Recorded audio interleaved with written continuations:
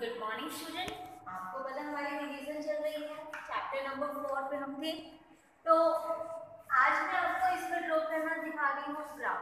वैसे तो ये ऑब्वियस है कि एमसीक्यूज में ग्राफ नहीं आएगा, लेकिन फिर फॉरन नॉलेज आपको आना चाहिए कि ग्राफ हम कैसे ड्रॉ करते हैं, क्योंकि नेक्स्ट क्लासेस के लिए आपके लिए बहुत इंपॉर्टेंट है। तो हमारे पास क्या है, x minus Y equal to 2। तो इसे या तो x में या फिर y में करके सोल्यूशन निकालने हैं, जैसे कि हमने लास्ट क्वेश्चन में किया था, लास्ट वीडियो में किया था।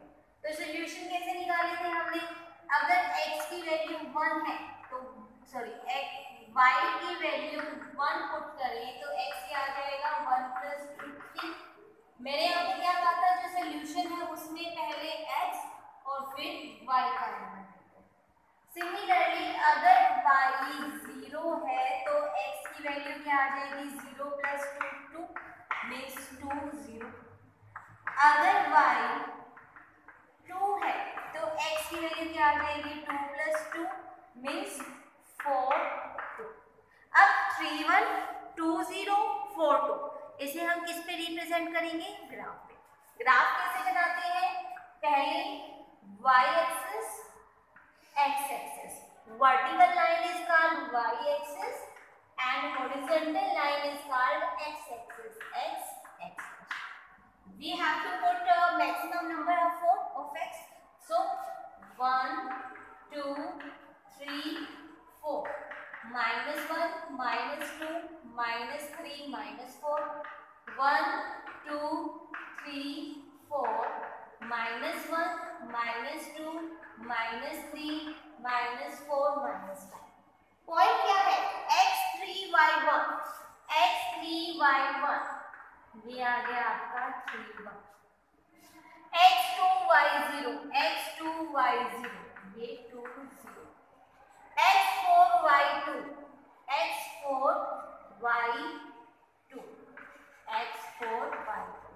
Now join these lines. तो ये जो लाइन आई है हमारी, ये किसे रिप्रेजेंट कर रही है, x minus Y is equal to 2 को। This is the formation how we draw the graph.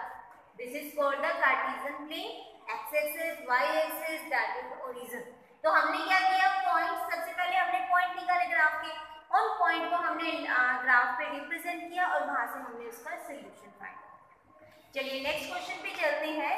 The taxi fair in A city is as follow. एक शहर का टैक्सी फेयर किराया बता रखा है। फॉर द फर्स्ट किलोमीटर, की पहले किलोमीटर के लिए तो 8 रुपीज लगता है, and for the subsequent distance is ₹5, और अगले हर किलोमीटर के लिए क्या लगता है ₹5। मान लीजिए आपको 3 किलोमीटर जाना है, तो पहले किलोमीटर के लिए आपने 8 रुपीज दिए, अगले 2 किलोमीटर के लिए आपने 5 रुपीज दिए, तो आप टोटल कितना भरोगे, ₹8। सिमिलरली अगर आपको 5 किलोमीटर जाना है तो पहले के लिए 8 और बाकी 4 के लिए 5, मतलब 20 28 आंसर। तो इसके बिहाफ पे यहाँ पर उसने हमें खुद दे रखा है, आपकी बुक में देखना कि जो डिस्टेंस कवर हुआ है आपको उसे x लेना है और जो टोटल फेयर है वो y लेना है। आपको इसका लीनियर इक्वेशन बतानी है और उसका ग्राफ भी। तो डिस्टेंस कवर्ड आ गया x, टोटल फेयर y।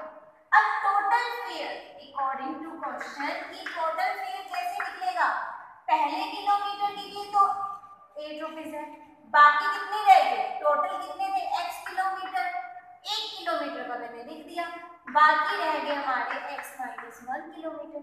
इसको कितने रुपए के हिसाब से दे दिया हमने, 5 रुपीज के हिसाब से।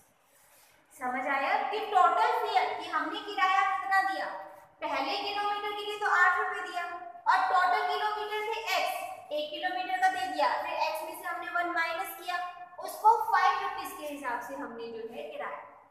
चलिए सॉल्व करें।